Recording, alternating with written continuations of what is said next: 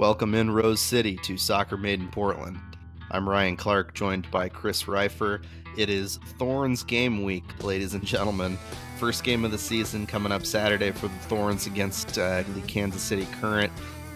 Regular season kicking off there at CPKC Stadium. Debut of that new first of its kind women's soccer specific stadium over in KC, and the Thorns looks super cool, and the Thornies are going to be there, so it's going to be a fun day for sure to get the season rolling. Obviously several Thorns players coming off of the Gold Cup and everything else, so we'll get more into that as the podcast gets rolling, but we will begin today's podcast by talking about the Portland Timbers, who headed over to Yankee Stadium in New York and were down 1-0. Seemed like things weren't going terribly well for them, and then Anthony continued his incredible play through these first three games, scores the tying goal, and of course the highlight of the day and probably of the week of games for MLS was Evander's late goal in stoppage time, a walk-off bomb.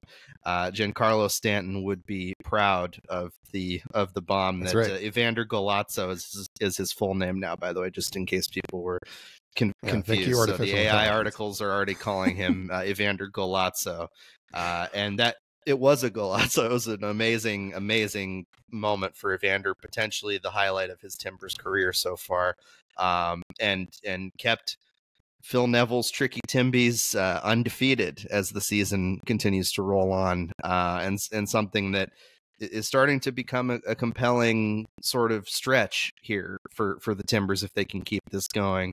That they're playing hard, they're playing with belief, and you read a lot of what other people have written about this team. Even the NYCFC people, they were talking about how, like, Diego Chara at 37 years old was the guy that was, busting his butt and playing the hardest of anybody on the field. Now that's been a trend for years for that guy, many years, but for that to be the case, and for him to be setting the tone and the team to be following that sort of example, to stick with it in this way when in previous years they might have flopped in the situation that they were in.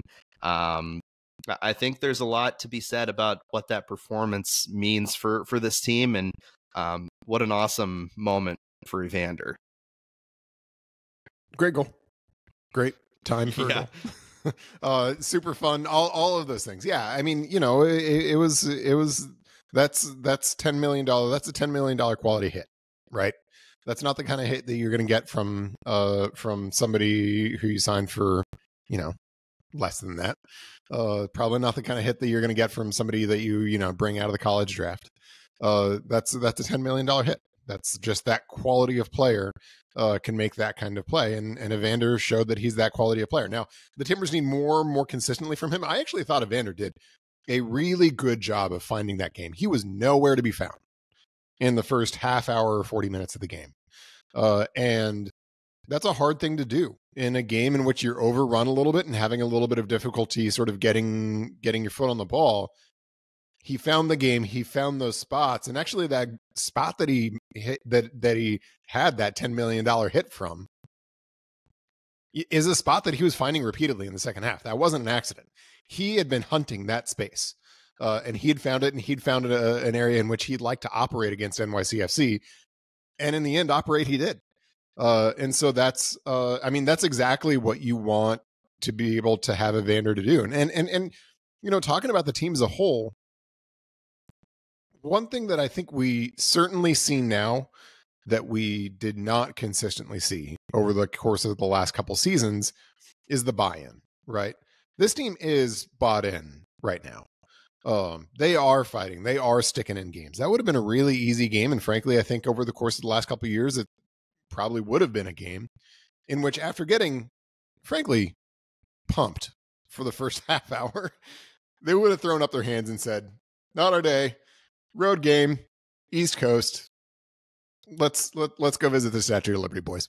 We're done.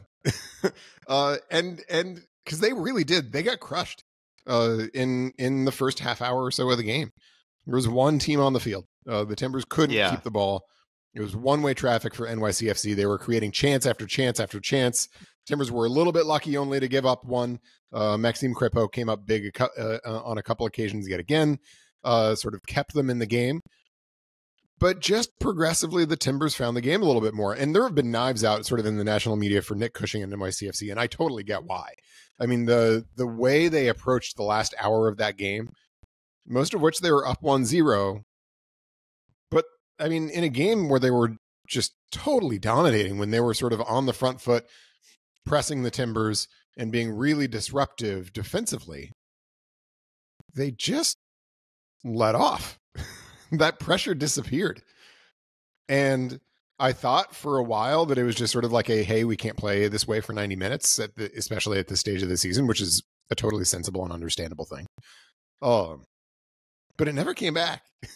Like, usually if you're like, all right, now we're gonna take our foot off the accelerator for a little bit, sort of to close the first half, then you're gonna come back out of the locker room and be like, now we're gonna reassert ourselves on the game and, you know, try to get this to 2 or 3 and put it away. Phil's boys were the ones that took the advantage there and took over the game in that way, right? Like they were the ones that set the tone in the second half. Obviously the announcers were giving them credit for that, but you know, you could see it. Any objective viewer could see that the Timbers, you know, took control from there. Yep, no question. And credit to them for that. They didn't give up on that game, and they ended up getting not just 1 point, but the full 3 points out of it. So, you know, 7 points through 3 games, that's very good. I think there are, from a global perspective, reasons that the Timbers should feel that they need to continue to progress in order to be able to sort of be fighting in that top 4 range. You know, I mean, let's be honest, the 3 teams that they've beat were all non-playoff teams in 2023. It's hard to be a non-playoff team in MLS. Most teams make the playoffs. These were all bottom third of the table teams. Frankly, I think nobody would be surprised if they were bottom third of the table teams again. And so, you know, I mean, I think there is a fairly straightforward case to make that the Timbers have been a little bit of flat track heroes. The Timbers are also 3rd worst in the league in terms of expected goal differential. So, I mean, if you want to look for reasons, and frankly, the Timbers should be looking for reasons to think that in their current form, they're ripe for regression, they're there. They're not that hard to find. Yeah. And that's not to say that this is, you know, fool's gold or anything like that. It just means that they need to continue to progress if they want to sort of keep up this form. They've got a couple winnable games ahead of them. They go to Houston this week. Houston just got knocked out of the CONCACAF Champions Cup. Make sure I get the new name right. They just got knocked out by Columbus. Just call it Conca Champions and made Conca Champions. That's I think more folks are adopting that phraseology. That's the phraseology that's been used, I think, down in Mexico and Latin America for a bit. I think because most people find CCC to be kind of clumsy. That's another clumsy C word. So CCCC. Sure. Yeah. That Conca Champions ends up being a bit more of a thing, but whatever you want to call it, they just got knocked out of it on Tuesday. So they're going to be on a little bit of short rest. And frankly, it's just a Houston team that's been struggling. No Ache. He is still out with an injury. They've got a couple other absences that have been important. They still have got they've still got Carrasquilla. They've got a couple other guys that can hurt you, but this isn't the Houston team that really was, I thought, the best team in the Western Conference over the course of the last half of 2023. They haven't been that so far. And similarly, then the following week in returning home, they've got the Philadelphia Union, who just got crushed at Pachuco last night in Conca Champions. And has also not been the team that we have become accustomed to seeing over the course of the last few years. I think the Union are going to be fine, and frankly, my hunch is the Dynamo are going to be fine in the end. But they're not playing great, and there are certainly opportunities for the Timbers to go take some points that you probably wouldn't necessarily allocate to them on the form chart in the next couple of weeks. But they've got to continue to progress, right? And I think if there are very clear reasons, and I think wouldn't be surprised and hope Phil Neville, frankly, is raising these things with his guys. There are reasons to believe that you know they need to continue to work hard and and progress in order to keep getting these points, because frankly, from the prior performances, the reasons to think they won't. Look, I mean, whenever they've been pressed, whether it's against NYC FC or DC United, they've really struggled. And, not every team is going to let them off the hook the way NYCFC did.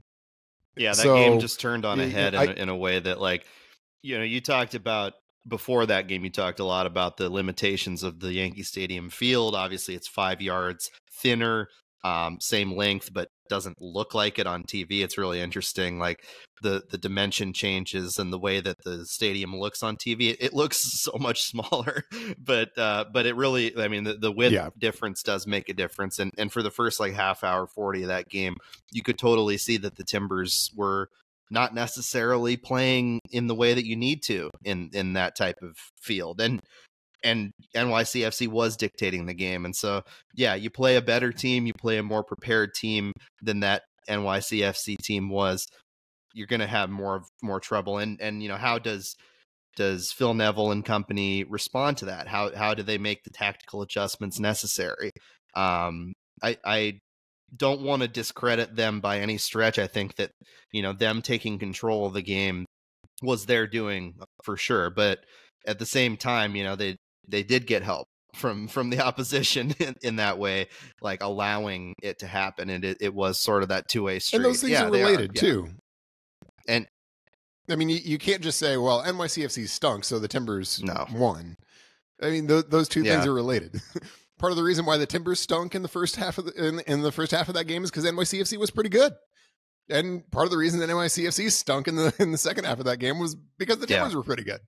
And so, I mean, those two things are related. But, I think it's important in these stretches not to fall in love with some early success. And I think Phil Neville's got some tools and some things to go back to his team and be like, hey, we can't fall in love with this, because if we do, it's going to be a very, very rude awakening here in the next few weeks. I think it's a welcome sight too, regardless of the game state and of NYCFC's play, that the second half was the positive one for the Timbers, because those first couple of games of the season, they were tremendous in the first halves, especially Colorado. That might be an aberration, but Colorado and DC United, both of those first halves were excellent.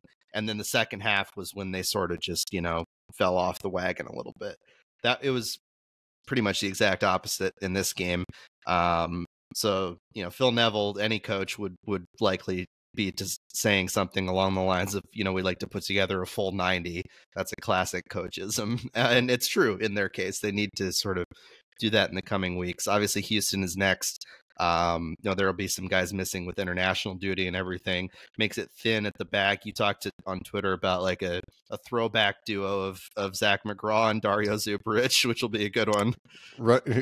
From, throwing it back to the, glorious 2022-2023 era. But those guys are a good pairing to in all fairness to both of them. Obviously, Zach has emerged as one of the most important players on the Timbers.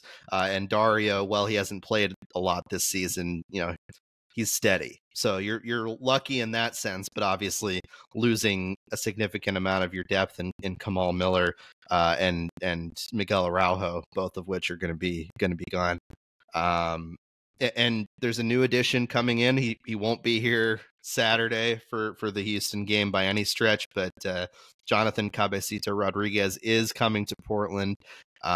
Reported transfer fee of around $5 million. I saw $4.8 million reported by credible sources, and so wherever it falls in that range, obviously that's $10 million less than they were willing to spend in terms of getting a major DP in here. And they are bringing in a guy that, although he's on slightly the wrong side of 30, is someone that is a lethal goal scorer, former Liga MX's MVP, and somebody that can lead the way up top. And Phil Neville, when he was talking about the type of player they want to bring in, they were talking about a guy that could carry the team on his shoulders. I think that's possible with a guy like Rodriguez. He might not need to necessarily. He might be more of like a guy that plugs in and fits well with the players around him rather than sort of carrying the team on their shoulders. But they were also targeting other people with the pursuit here. So that was that was a big signing, obviously, for the Timbers. This is a big moment for them to bring in a DP and a guy that could have a really strong couple of years for them and be a leading goal scorer. Allow somebody like Felipe Mora, who I think has been really good when healthy, to step back into a bench role or even play alongside somebody like Cabecita and thrive. So it's a great signing for them, in my opinion. I think it's something that is going to inject further life into what's been a strong season for them so far. Yeah, I think the way it worked out makes a decent amount of sense, especially if the Timbers then go redeploy some of the resources that they didn't spend this time around on a young DP in the summer or maybe in the winter, depending on how things go. They've got some flexibility in terms of timing. And you have there. to assume that they and will. Obviously, if they're willing to spend that $15 million, you'd have to think that pot of 10, like a good portion of that, will be used if they're successful. I don't think it's safe to assume that they will, though. Well, not all, but because I think it's safe to assume that they will try. That they will attempt. I don't think it's safe to assume that they will, because look, this is clearly not the signing that they were hoping to make. Right? They had some more ambitious targets. We know that Hamron Berterame was among those, and that didn't pan out. There were probably a few others sort of along the way, but it ended up being Cabecita. I don't think the expectation for him, frankly, is to be kind of a put the team on his back kind of guy. I think the expectation for him is to score a lot of goals, and just to score a lot of goals, and that's something that they need. I think that's something that will be an important sort of part of the team, and I think he ticks a lot of those boxes. But this is not the top DP signing that Phil Neville was saying. This is not, we're not clucking around kind of stuff that that Merritt Paulson. This is, sort of a fairly typical, ordinary DP signing. Good. Don't get me wrong, and I think there are lots of reasons to think that this is probably among the safer types of DP signings. And definitely one of the more important in recent years too. Like, obviously Evander is a massive one, but if you think about the last 3 or 4 years, like this is up there, but it's not this like world ending. Like Berterame would have been so much money and a big splash sort of thing. Yeah. And it's good that they went for that, but yeah, this is obviously different.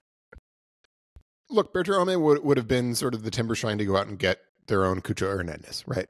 At Columbus, who's been unbelievable for them, and would have been sort of that kind of sort of modern forward for them. I think they would love if Cabecita came in and sort of gave them Cucho Hernandez type quality. I think it's probably a little bit of an unrealistic expectation in terms of what he's going to provide. But I think they want him to be a 15-goal scorer, and that would be good. That would be a real addition to this team, and especially if he sort of maintains an avenue to keeping Felipe Mora on the field with some regularity, if he can get and stay healthy. I think all of those things make sense. So I think the signing makes a lot of sense, given how the Timbers set their ambitions for the offseason. There's undoubtedly a twinge of disappointment.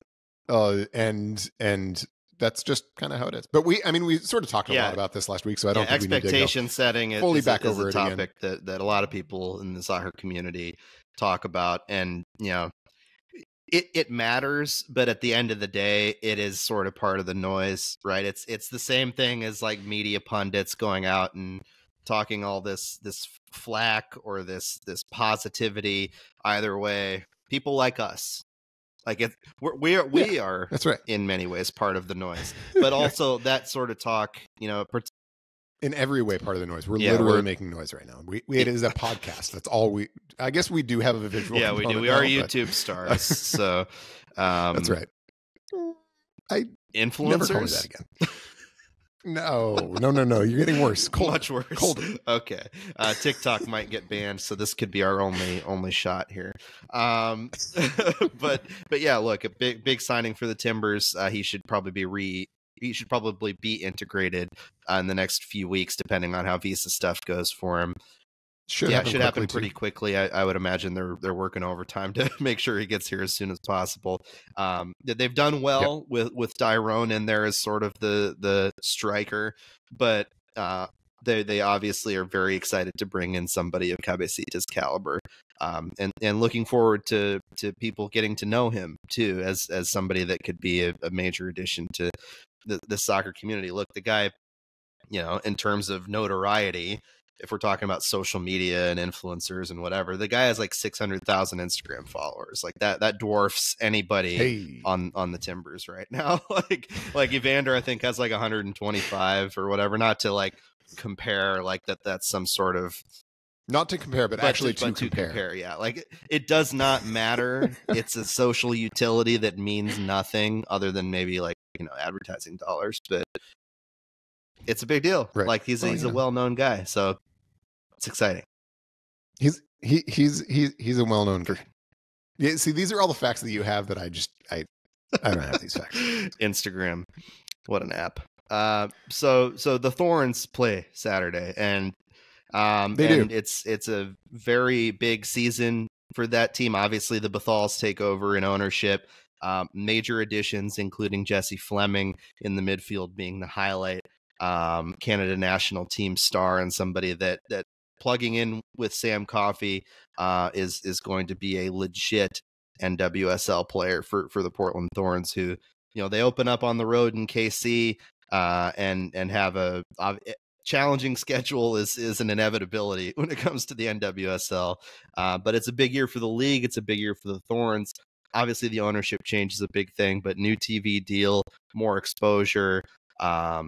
Big year in terms of, as we've talked about many times before, trying to re-sign Sophia Smith, which Karina LeBlanc yesterday, Fook Win was reporting this, said that the contract talks are ongoing.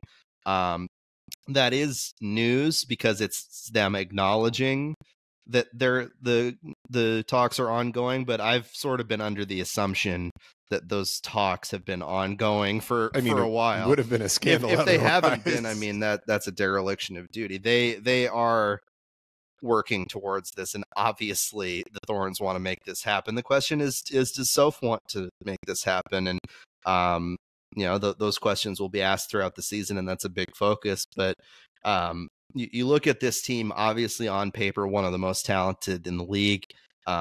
Good chance to get in there at the end and get another championship if they stay healthy and things go right for them this year. We've talked about the starting 11 before.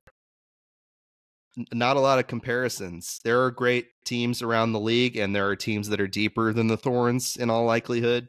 But how could you argue with that starting 11? And, I think the way you argue with the starting 11 is by saying it's an Olympic year and injuries and that kind of stuff happen. It's inevitable, right? That's how you argue with it, because I agree with you. This is a starting 11 that can compete with any team in NWSL. It's really good. Back to front, it's really good. Slightly less good in back than it is in front, but it's in front. It's really good. So I think this is a starting 11 that can compete for championships. I think it's a total black box after that. I think they have a number of wild cards. It's a combination of some sort of fringe international signings, and by fringe I don't mean like, it's not like these are sort of established national teamers coming in to provide depth. That would be crazy, but it's not like that's the situation. I mean, these are folks who are sort of like second tier international signings, some draft picks, some fairly deep depth holdovers from last year, and a couple of vets. And so, I mean, after that 11, I think that's where the questions begin. And frankly, I think in many ways that's going to dictate how the Thorns do over the course of the season, because you can't You can't win a Shield. You can't win a championship with 11. You just can't. The other big question, I think, is the goalkeeping situation. And not so much necessarily from just does Shelby Hogan have the talent to be a number one in NWSL? I think we've probably seen enough to say, yeah probably. But I mean, let's not underrate. I mean, I think they actually just made the hire, and I'm being completely unprepared. I don't have the name in front of me. Ryan, in this moment, is going to the internet to cover for my lack of preparation. But look, I mean, losing Nadine Unger, who for my money was a runaway best goalkeeping coach in NWSL for several years. Yeah, and the new person in that job is Jordan Franken as the goalkeeper coach, joining Mike Norris's staff. He comes from Australia. He was the goalkeeper coach for the U23s and U20 Australian national teams, goalkeeper coach for Melbourne City FC in the A-League. So he comes in to fill massive boots in Nadine Unger. Yeah, Nadine Unger is one of the greatest goalkeepers, probably the greatest goalkeeper of all time. She won the Ballon d'Or as a goalkeeper. Yeah, pretty crazy. And she was maybe every bit as good as a goalkeeping coach in developing multiple goalkeepers for the Thorns as she was as a player. So, I mean, those are big boots to fill. And they're going to have to do it, and that matters. So I think that's where the questions are for the Thorns in terms of on the field this year. And I think those questions create a really broad spectrum of possible outcomes for the Thorns this year. I mean, I could very easily say, I will go so far as to say, I will not be surprised if the Thorns win a title. I also won't be surprised if the Thorns miss. That's how tight it is in the league too, honestly. Yeah, it's how tight it is in the league, but it's also just like, I mean, this could be a very good Thorns team, or this could be not a very good Thorns team at all. Yeah, it's more up in the air, I think, than it's been in recent years, just because of the losses, because of the depth being a potential question. Now, we could be totally wrong. All of these players, these young additions from the international stage to the rookies to everybody else, could come in and just be world beaters, and people like us will be bulletin board material. Or not even world beaters, but solid contributors. That's all they need. If they're solid contributors, then you're looking at the Thorns roster and you're like, holy smokes. Because look at the starting 11. Look at the starting 11. It's Sophia Smith, Morgan Weaver, Hina Sugita, Olivia Moultrie, Sam Coffey, Jessie Fleming, Becky Sauerbrunn, Kelly Hubley, Megan Klingenberg, Raina Reyes, Shelby Hogan. That'll freaking play, right? And Fleming is somebody that, you talk about having multiple MVP candidates on the team last year in Smith, Coffey, and Weaver, who should not by any means be discounted. She on any other team would be leading the team in goals and just, blowing the world up, but she's on a great team with other great attacking players. You add Fleming to that mix, she's another person that can be an NWSL MVP caliber player. And that is nothing to sneeze at. The questions that we are posing here are obvious. It's like the inevitable couple of injuries, and then so what happens after that, And how many of those players are going to be going for the Olympics? Yeah, the Olympics Certainly is a big stretch. Certainly now Sam Coffey. I mean, that's one of the things that we learned these last couple of weeks with the Gold Cup is Sam Coffey is going to be in the national team. Period. That's over and done. She was one of their best players in the final. She got 3 straight starts to close that tournament. She played great too. She has deservedly made her way into the team. She's going to be gone. Becky Sauerbrunn might not be. Becky Sauerbrunn might stay, but Jessie Fleming gone. Janine Becky probably going to be gone. I mean, you can sort of go down the list in terms of who's going to be taken off for the Olympics. Number of folks. It'll be good for them to get Janine back too. In general, that's a player that, given she was out all of last year, probably their first player off the bench, assuming she can. Yeah, and somebody that can start when Hina's out of town or injured, or if Weaver is getting opportunities at the national team level or injured. I think that Weaver is definitely deserving of more of those sort of looks with the national team. But yeah, I mean, Becky is a depth piece that you can feel good about, right? Coming off of that injury, she's she's raring to go. She worked so hard to get back, and is one of the more important locker room personalities for that team, on top of obviously being an important player. Yep. And then there are, how does Marie Moeller come in? How, I mean, there are those sorts of questions that I think are going to dictate how they do through that period. But they're going to lose a lot of players for the Olympics, and various international absences. And then when you have a major tournament, and the Thorns felt this deeply last year, when you have a major tournament like that, and the Olympics is shorter than the World Cup, but a really grueling tournament because they basically sandwich an entire tournament. I mean, the Olympics are not that long. They're like 17 days or something like that. They basically sandwich a month-long tournament into about 3 weeks.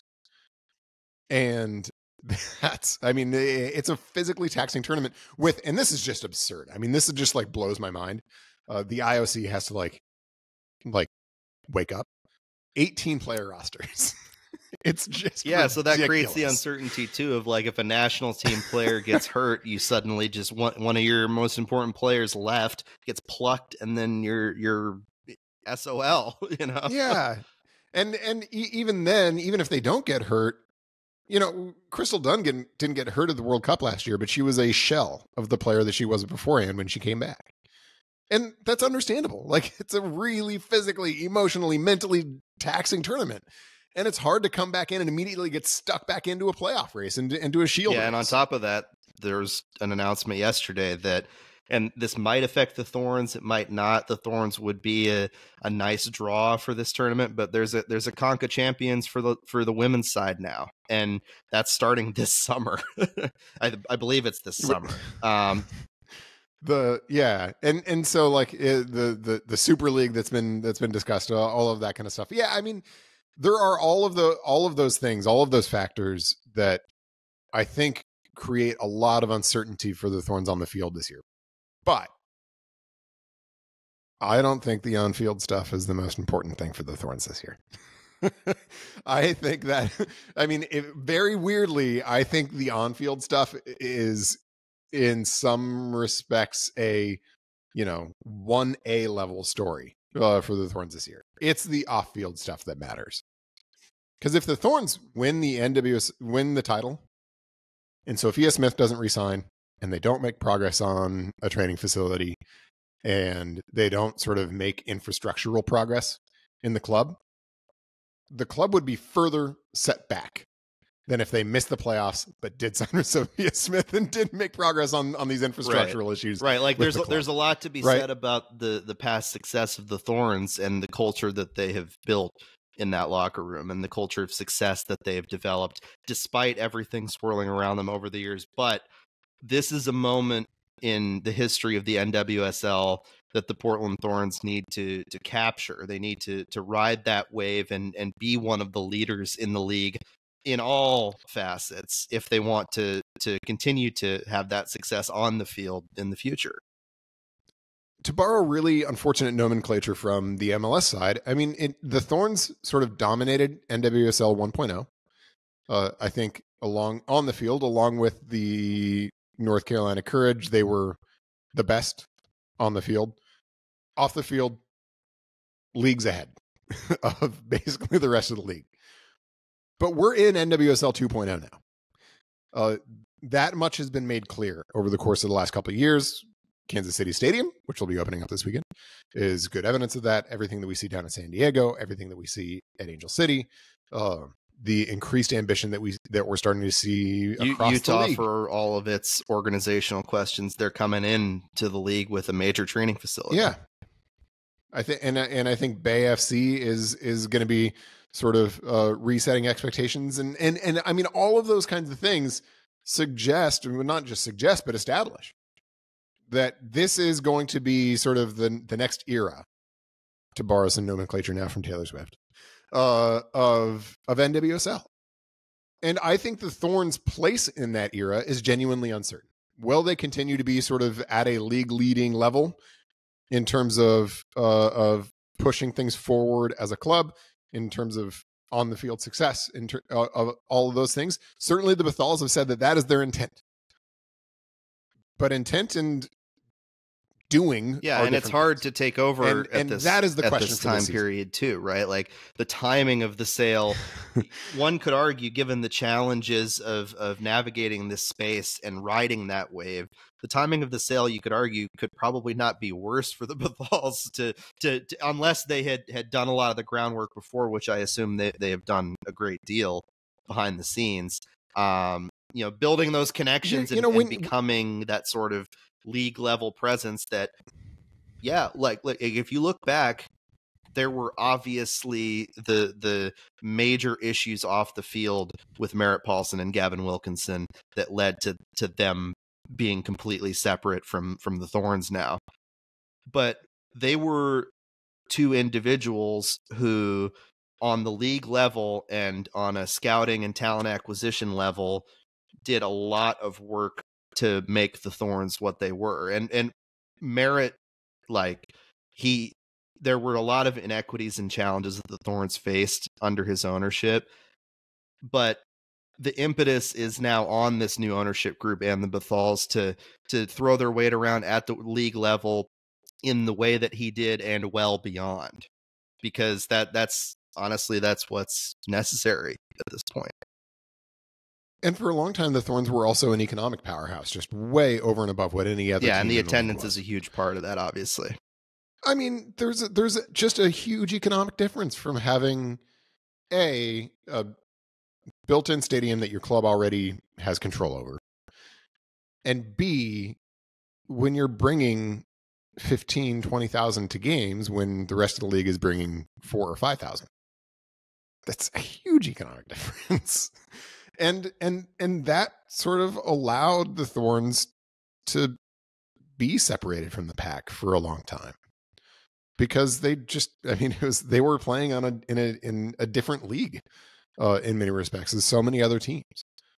But that's just not the case anymore. It doesn't make the Thorns unique that they're drawing 15, 20, 25,000 games. There are multiple other teams in the league doing that now. And so the question becomes, what the Bethal family is going to be able to do to kind of build out the organization on that side of things. And I agree with you. I think their ability to sort of pre-build out was probably very limited. Obviously, you can't really make those kinds of investments before you agree to a contract, and executory periods are usually short enough that doesn't really give you a meaningful chance to do so either. Because, it's a matter of a month or 6 weeks or something like that. We don't know. But, that's just not enough time. And it would be great in an ideal world if the Bethals could sort of step in and have kind of a 6-month honeymoon period of getting their feet under them, building out their club, building out the organization before they needed to get off and running. But that's not the luxury that they have. And so, they are in a really challenging position. Because there's a lot that needs to happen. There's a lot that needs to happen now. And it's unfair in some respects, but that's just where, you come to the club as it is, not as you would like it to be. And that's the position that they're in. And so I think those are going to be the things that are going to determine whether 2024 is a success for the Thorns. I think, I don't want to go so far as to say the on-field stuff is secondary, because frankly, I think the on-field stuff affects these things. Totally interwoven. If the Thorns are winning, it's impossible to separate those two things. It's going to be a lot easier to re-sign Sophia Smith if the Thorns are winning and everybody's sort of, and everybody is pulling in the same direction and it's a super tight-knit group, right? That'll be a lot easier than if they're struggling, if there's strife in the locker room, if, all of those things will make that a lot more challenging. But for me, in terms of assessing what happens in 2024 for this club, I think the off-field stuff in the end is going to be what sets the Thorns up for this next era, for NWSL's new era. Then where they finish on the table. In terms of the on-field stuff, we've talked about the starting 11, we've talked about the depth and everything. In terms of Mike Norris's tactical approach, in terms of the way that they might play now, given the personnel, given their ability to sort of flex Fleming and Coffey as the double pivot, and continue to utilize Smith in isolated spaces where she can just destroy and annihilate and do everything that all the superlatives that we have talked about so repeatedly. The speed and playmaking ability of Weaver and Sugita on the wings. I mean, what do you envision in terms of how this Thorns team will play, and maybe the issues that they might face that either Mike Norris will sort of dial certain things and correct this year? You think about their defending on the edges as sort of an issue they had a little bit last year. What bounces around in your head in that regard? So I think the thing that Norris has struggled with last year was central midfield balance. And I think that is a question again this year. I think there are ways to get it right, but they're going to need to figure it out, right? Sam Coffey is going to be their 6. You can put that in pen. Every game that she is available, she is going to start in that spot, period. Easy selection. I think the dynamic actually between Moultrie, who I assume is going to start in central midfield most of the time, and Fleming is going to be interesting. And how they work that out is going to be a real question. I think Fleming fits really well as an 8, and if she can commit, and Norris wants her to commit fully to that role, that makes the most sense to me. I don't think Olivia Moultrie is an 8. I think she's going to be more of a 10. And because Olivia Moultrie is a very honest player, but she doesn't bring the sort of defensive presence that, say, a Rocky Rodriguez did, right? The two-way presence that somebody like Rocky did. And I think that's what they need to fill. And so that is a question that I think they need to get right. How the Thorns defend when they're in possession. Because this team, I think this team is set up best to be a really effective, pretty direct team. Sophia Smith, everybody talks about her speed. That misses her best attribute. She's the best hold-up player in America. She's one of the best hold-up players in the world. She is unbelievably She's so strong. physical. It's crazy. Like for her height and size, like she's one of the most physical players in the world. She wrecks central defenders to whom she gives up 20 pounds, 30 pounds, and 6 inches. Wrecks them. And it's when you have that, and she also, I don't know if you've seen, can score some goals. When you have that, you're generally going to say, okay, I want to be a little bit more direct, right? Because I want to play through my forward, move my wingers off of her, and then get Soph into the box to finish the play. I think that makes a lot of sense if teams let them play that way. My hunch is that there are going to be a lot of teams that are going to want the Thorns to possess and are going to invite, especially at Providence Park, are going to invite the Thorns to possess. And I think that's going to be the moments in which we have yet to see answers. Not that I don't think they can score goals when they possess. I think they can. But the question is going to be how they defend when they're in possession. It's going to be the rest defense. And how well they're sort of able to keep control of games. Because when we've seen the Thorns struggle at Providence Park, we've very rarely seen them be overrun. When we've seen them struggle, when the San Diegos of the world have caused the Thorns problems at Providence Park, oftentimes they've had a lot of pretty inert possession. The Thorns thrive in that, and then they thrive in the chaos. They thrive in just the throwing a million things at the wall, and several of them are going to stick because they have those players. And frankly, I think a lot of teams are going to say, you know what? We are God forbid, we allow Sophia Smith to get into a circumstance in which she's one-on-one versus one of our central defenders. We're not going to let that happen in any phase of the game, whether it's in the center circle or in the 6-yard box. We are not going to let Sophia Smith go one-on-one against any of our central defenders because we know how that's going to go, right? She's going to wreck them because that's what she does. Sophia freaking Smith. That's what she does. And so we're not going to let that happen ever. Which means we're gonna keep things pretty tight. We're gonna let the Thorns carry a lot of the ball, and we're gonna challenge them to break us down. And I think those are sort of it's that kind of game model that I don't yet know if they have the right personnel. and if they have the right tactical approach to handle. Unfortunately, because of the way this preseason is played out with no sort of Challenge Cup, there was like that one stream that weirdly ended like 20 minutes early, and that was such a disaster too. And was just like interviews with just like a game going on in the background.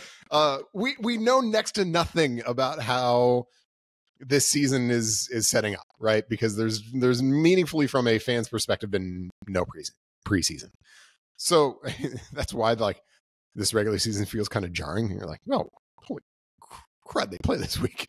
But so, we haven't seen a whole lot of that, but I think that is going to be the biggest question, aside from just the obvious personnel depth questions. I mean, what if Sophia Smith gets hurt again?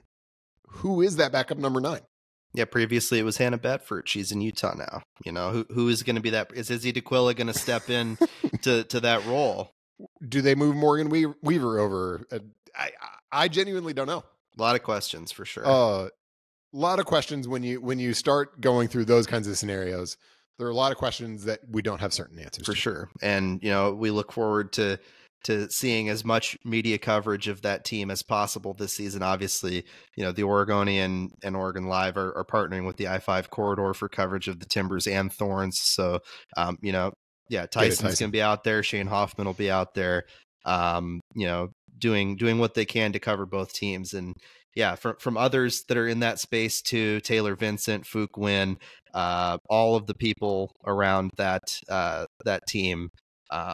I look forward to seeing and reading as much coverage as possible this season, because I think that team deserves it, and it deserves, thorough media coverage from professional outlets, from people who do it because it's fun. I mean, this is all important stuff here. Soccer enthusiast like myself. It says it right below him on the YouTube. That's right. So 10 a.m. Saturday is that game for the Thorns against Kansas City. That's 10 a.m. Pacific at CPKC Stadium, the brand new women's soccer specific stadium for the KC Current. Obviously, there's a little rivalry there with the matchup in the championship a couple of years ago. An exciting first opponent and first setting for the Thorns. That game's going to be broadcast on ABC and ESPN Deportes and ESPN Plus. National TV Thornies on Saturday. I don't even know what time it's going to be for me. I'm going to be in South Korea at that point. But I will do my darndest to get a look at the first Thorns game. But in terms of our podcast, probably won't hear from us for the next couple of weeks as I depart to Asia. But we will be watching closely as the Timbers and Thorns continue their seasons. We appreciate everybody that's still listening to the podcast and responding to us and providing reviews and tweeting at us and everything else. We'll see some Timbers fans I'll see some Timbers fans along with my brother in Tokyo for that game at PDX Tap Room. So we'll see y'all out there. If there's anybody that actually is a listener out there, please let me know. That will be the coolest thing ever to run into people that listen to this pod. But you can like us, subscribe to us wherever you get your pods. Follow us on Twitter at SoccerMaidenPDX, Ryan T. Clarke, Chris Rifer, and we will see you next time.